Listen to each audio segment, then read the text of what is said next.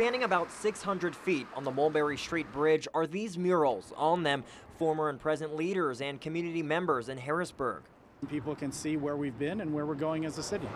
Dwayne Shearer, executive director of Dunsonte Urban Arts, says since 2005, these murals have been a gateway between South Allison Hill and the city of Harrisburg. Even News 8 has a small presence on one of the murals alongside former city mayor Stephen Reed.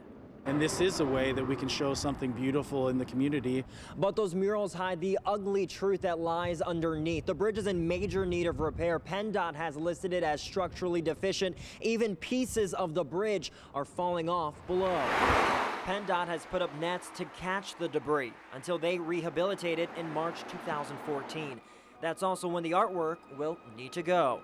For us to say, well, we should just let it go, it's not something that we as a community organization, community-based arts organization would want to allow happen. PennDOT has agreed to cut out the thick slabs of metal on its tab, but the remaining costs to place the murals elsewhere in the city fall on Dunsonte. It could be hundreds of thousands of dollars. Dwayne says they will auction off one side of the mural to the public to raise funds and save the other side. They will also seek donations. Art is something where it will improve the way people feel about their city, and that's something we need right now.